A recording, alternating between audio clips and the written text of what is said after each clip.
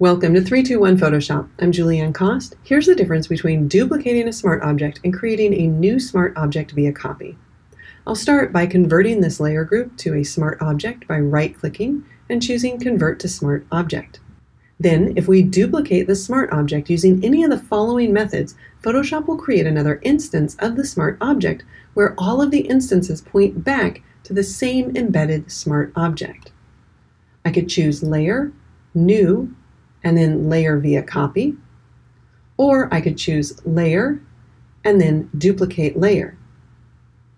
In the Layers panel, I could hold down the Option or the Alt key and drag in order to create a duplicate, or in the Image area, I can hold down the Option or the Alt key and drag another copy.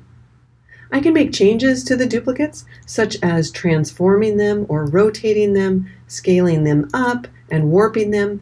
I could also change opacity and blend modes. I can add filters or layer masks, styles, and more. The point is, when I choose Layer and then Smart Objects and edit the contents, and I make a change, for example, filling these spots with white using Command-Delete on Mac or Control-Delete on Windows, and then choosing to save those changes and closing the contents, we can see that all three of the duplicates of the smart object were updated.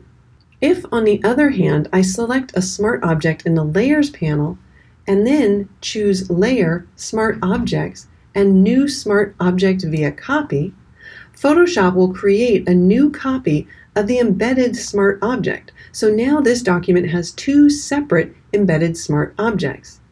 And when I choose to edit the contents, this time I'll just double-click on the thumbnail in the Layers panel, hide the spots, save those changes, and then choose File Close. We can see that only that smart object was modified.